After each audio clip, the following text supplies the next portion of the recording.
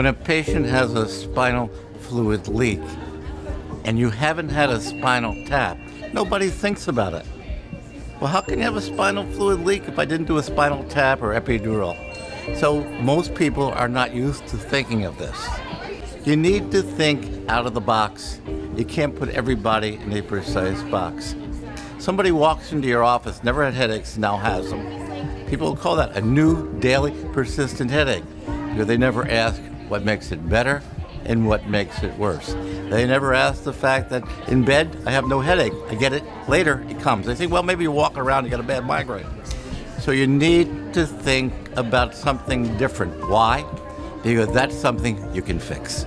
If you treat somebody with migraine and you give them 1, 2, or 3 different prevention medicines, you finally get one that works, and you get an attack plan that works, and then you can kind of decrease their disability over time. But the patients that you're giving everything to and they're not getting better, and you're saying, what am I doing wrong? What am I doing wrong?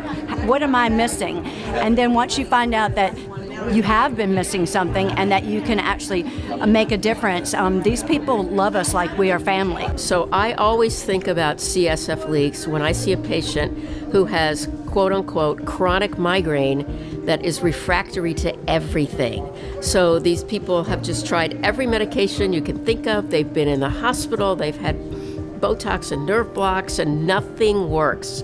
And those are the people I start asking other questions to try to get a sense of, is it really migraine, or did we just miss something that's really big and treated totally differently?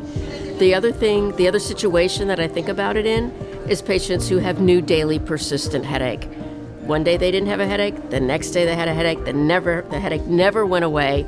About 50% of the time we don't find a reason for that, but frequently the reason is actually that they have a CSF leak.